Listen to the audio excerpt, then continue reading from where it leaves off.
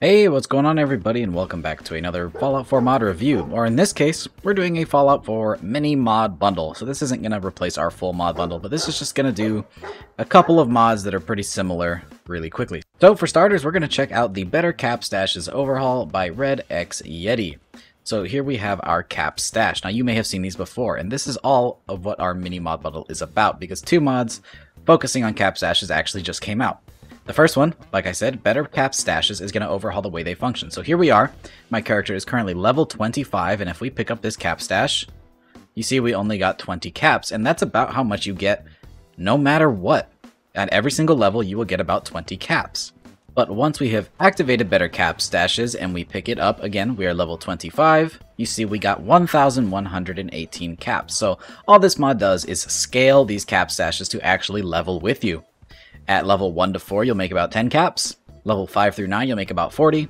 10 to 14 is 200. 15 to 20 is 250. 20 to 25 is 500.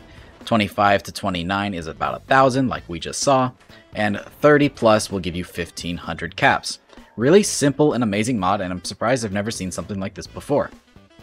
So for the visual side of things, we're going to be using a Mason Jar Cap Stash by DPolari. DPolari has done it once again with another beautiful retexture, and in this case an actual remesh, which is going to completely change those cap stashes into these cool little mason jars. And in reality, that's all there is to it.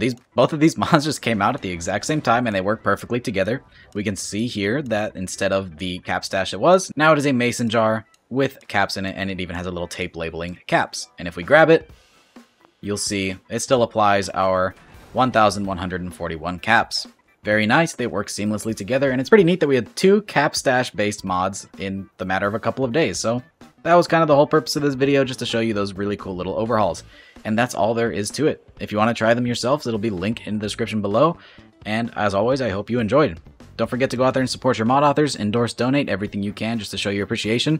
And if you enjoyed this video, drop a rating and subscribe if you haven't already to get more content just like this. Hope you guys enjoyed, and I'll see you in the next one.